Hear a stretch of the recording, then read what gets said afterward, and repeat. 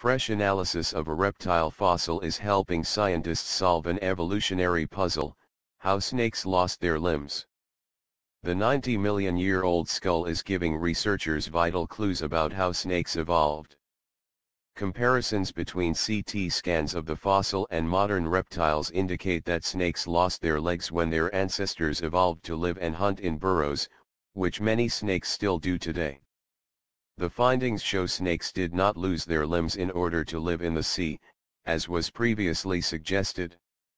Scientists used CT scans to examine the bony inner ear of Deinonychia patagonica, a 2-meter-long reptile closely linked to modern snakes. These bony canals and cavities, like those in the ears of modern burrowing snakes, controlled its hearing and balance. They built 3D virtual models to compare the inner ears of the fossils with those of modern lizards and snakes.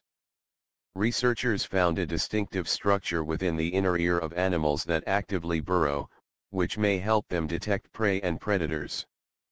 Dr. Hongyu Yi, of the University of Edinburgh's School of Geosciences, who led the research, said, "How snakes lost their legs has long been a mystery to scientists, but it seems that this happened when their ancestors became adept at burrowing."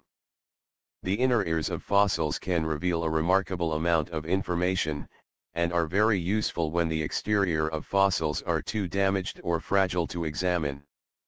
Mark Norrell, of the American Museum of Natural History, who took part in the study, said, "This discovery would not have been possible a decade ago. CT scanning has revolutionized how we can study ancient animals. We hope similar studies can shed light on the evolution of more species, including lizards, crocodiles, and turtles."